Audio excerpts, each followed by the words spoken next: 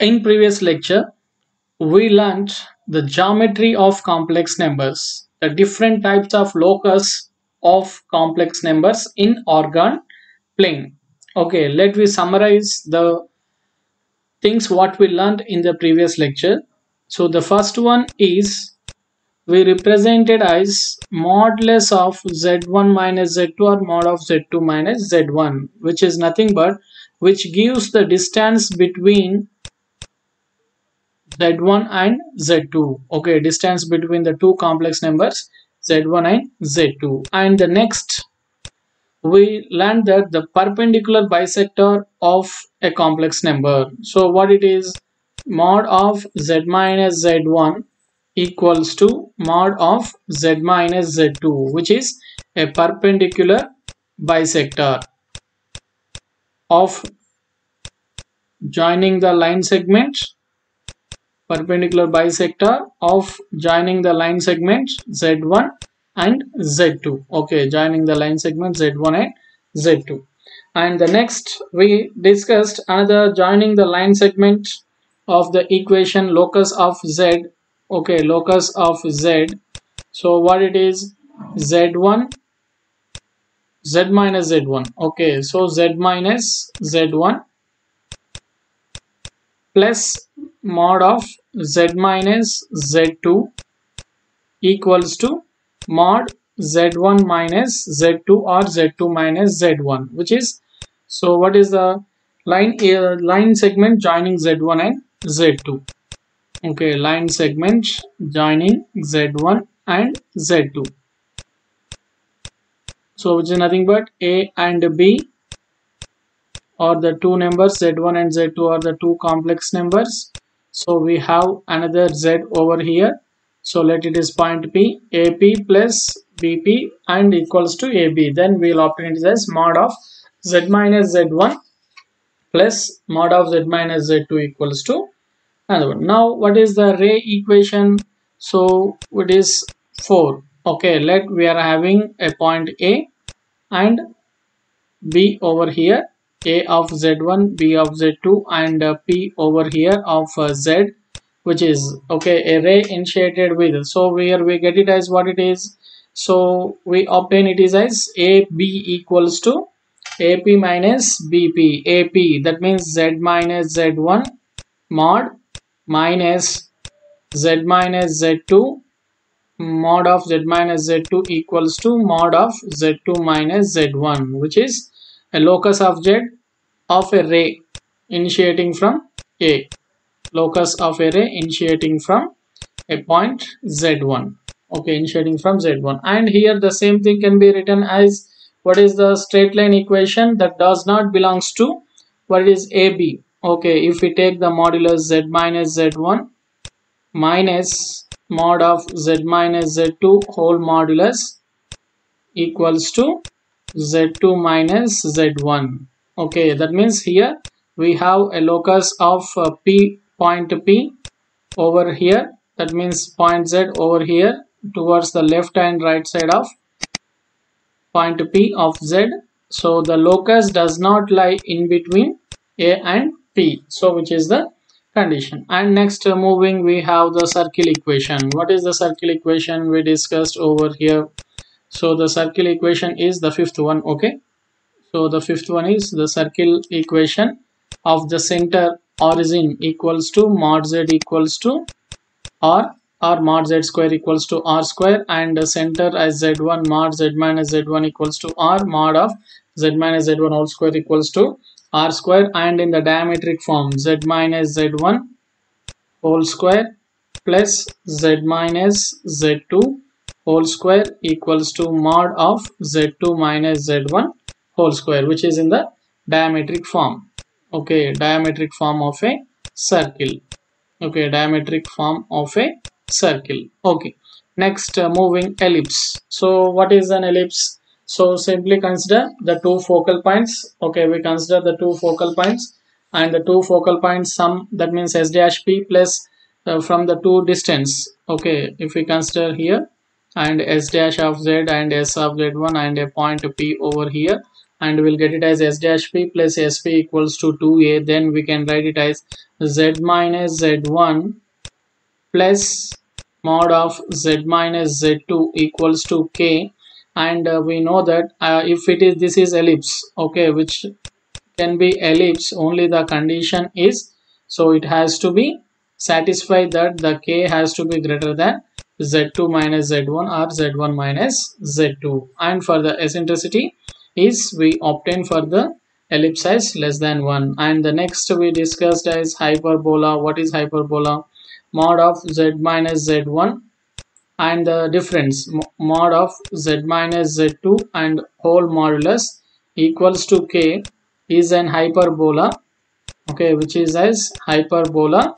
The condition is k must be less than mod of z2 minus z1 or z1 minus z2. Okay, here the eccentricity is greater than 1. Okay, so these are the concepts we learned in the previous lecture. Now we will understand this concept with one or two examples. Okay, so now consider this question. So the question is given that the equation mod of z minus I plus mod of z plus I equals to k, and where k greater than 0 represents, the first option is an ellipse if k greater than 0, sorry, k greater than 2, and is a line segment if k equals to 2, and ellipse if k is equals to 5, and a line segment if k is equals to 1. Okay, let me try to find out the solution, and which is in the form of, so what it is given, mod of z minus z1 plus mod of z minus z2 equals to some constant. Okay, if we consider an ellipse, the first option is given an ellipse, then s dash, and we have s, okay, s dash and s. Let's consider this is as a z1 and s is a z2, and a point p is our requirement, and s dash p plus sp equals to, then we can write it as s dash p plus sp equals to, which is z minus z1 s dash p plus sp, what is mod of z minus z2, and which is equals to z2 minus z1. So what is z2 minus z1 here? The z1, what is the question here is given, which is in the form of z minus I plus z plus I, okay, which is equals to k. He has given that. So which is, from this one we can write it as z minus z1, compare here, z minus z1 plus z minus of minus I equals to k. Now compare these two. Okay, then we can write it as z1 equals to I and z2 equals to minus I. Okay, z1 equals to I and z2 equals to minus I. So we can write as z2 minus z1 I. So what is z2 minus z1 or z1 minus z2? So it is I minus of minus I, which is equals to, otherwise, so you can write as z1 minus z2 or z2 minus z1, which is equals to 2I. Then the modulus of this is nothing but 2. Okay, now here the k is nothing but, so k is z2 minus z1. So which is, whenever a condition, this condition is said to be ellipse if the k is greater than mod of z1 minus z2 or z2 minus z1. Now this condition z minus z1 mod of z minus z1 plus mod of z minus z2 equals to k is said to be ellipse. Okay, just watch the lectures of geometry of application. Okay, so now which is 2. Okay, if k is greater than this condition, if k is greater than 2, then the given condition, whatever the condition, z minus I mod of z minus I plus mod of z plus I equals to k is said to be ellipse. So now which is equals to k is said to be an ellipse if k greater than 2. The first option is correct. Okay, next the second option, this is regarding the line segment. Okay, forget about this one. Now the third option is if k is equals to 5, okay, is an ellipse. So if k is equals to 2, k greater than 2 is an ellipse, means for k is equals to 5 also it is an ellipse, then option C is also correct. Okay, now this check for option C and option B and option D. So what is the option B? Line segment. So line segment joining the 2 points, what it is, this is a 1 point and this is a point.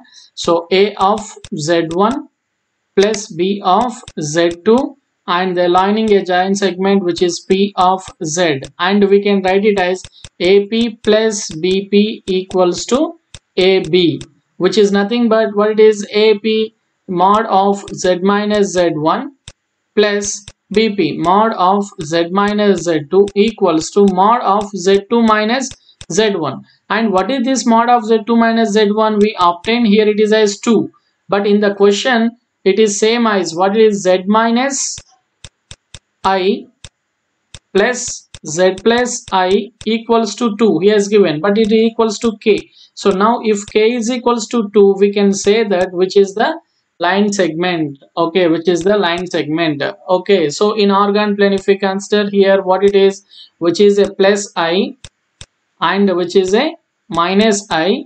Now B, this is the point P, which is joining these line segments, okay, which is joining this line segment, mod of Z minus Z1 plus Z minus Z2, that means Z minus I plus Z plus I equals to 2.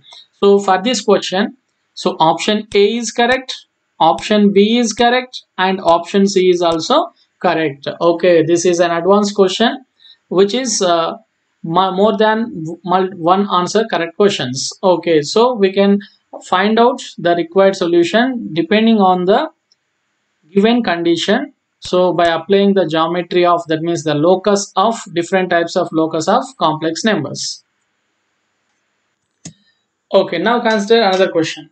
So what is the question? He has given the equation mod of, okay, the equation is given that mod of Z plus I minus mod of Z minus I equals to K, okay, which represents, so the first option is given is an hyperbola for 0 to, if K lies between the 0 to 2, that means K less than 2, is a pair of array for K greater than 2, and is a straight line for K equals to 0, and is a pair of array if K equals to 3. Now we need to check for these options which one is correct. Okay, so by seeing itself, which is in the form of, if we consider a hyperbola, okay, if we consider a hyperbola, so the difference, okay, here we are having the difference s dash p and sp, the difference must be equals to some constant. So we can write this is in the form of what it is, the hyperbola condition z minus z1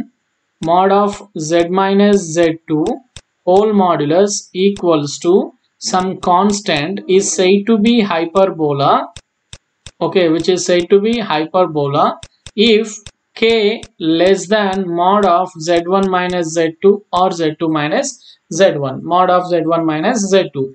So now here the condition, compare here this with given condition Z minus of minus I mod minus Z minus I mod whole modulus equals to K. Okay, if we compare here Z1 equals to minus I and Z2 equals to plus I. Now the K value, what is the K value?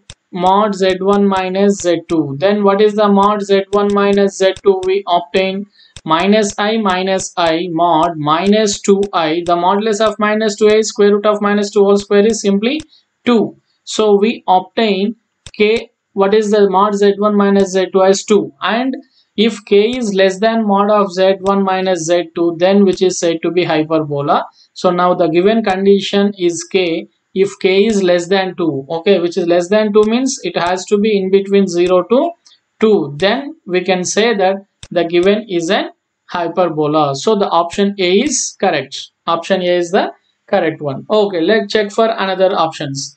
So which is also in the form of what it is, if K is equals to 0, what happens over here?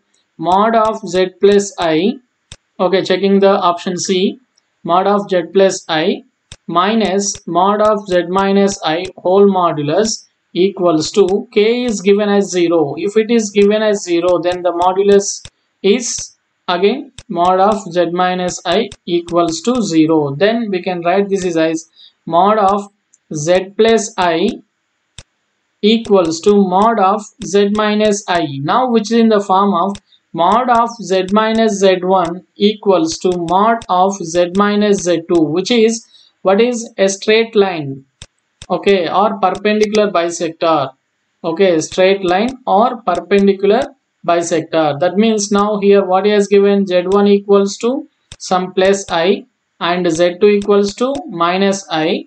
Now what it is, joining these two, okay, joining these two, which is the locus z, if k is equals to 0, now this is the locus of z which joins minus I and plus I, that means z1 and z2. Okay, so the perpendicular bisector is also nothing but, so which is a straight line equation joining the z1 and z2. So if k equals to 0, we will obtain as a straight line equation joining the z1 and z2, where z1 equals to I and z2 equals to minus I. Okay, so the option C is also correct. Whereas the initiating ray, it will not be obtained for k greater than 2, and for k is equals to 3 also we won't obtain. Okay, so finally we can consider the two options are correct. One is the hyperbola if 0 to 2, the k value is in between 0 to 2, and for k is equals to 0, which is said to be a perpendicular bisector of the joining the lines of plus I and minus I, which is nothing but a straight line joining z1 and z2. Okay, so this is the way of finding the solutions of given question which is related to the locus of a complex numbers. Okay, thank you.